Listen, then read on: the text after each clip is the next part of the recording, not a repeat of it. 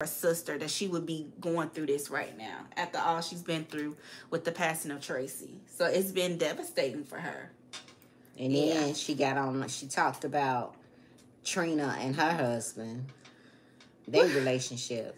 I missed it. What did she say about? She talked to, I missed a lot.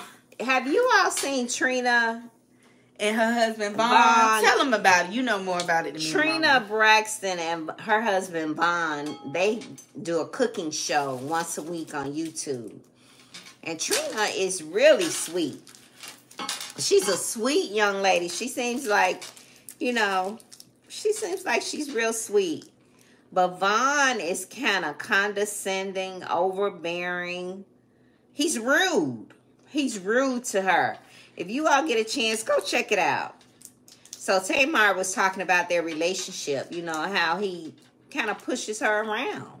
And he does. He does. He pushes her around. So, and people were saying that Trina puts up with it because she's old and she don't want to be alone. I don't like the way he cuts her off.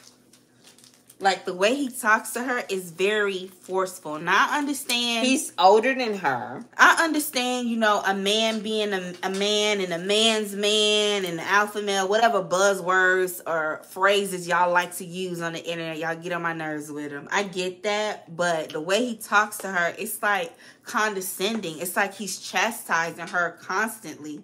Like she's a child or something. Mm-hmm. And I just don't like that. It just make me cringe the way he be talking to her sometimes. I just don't like it.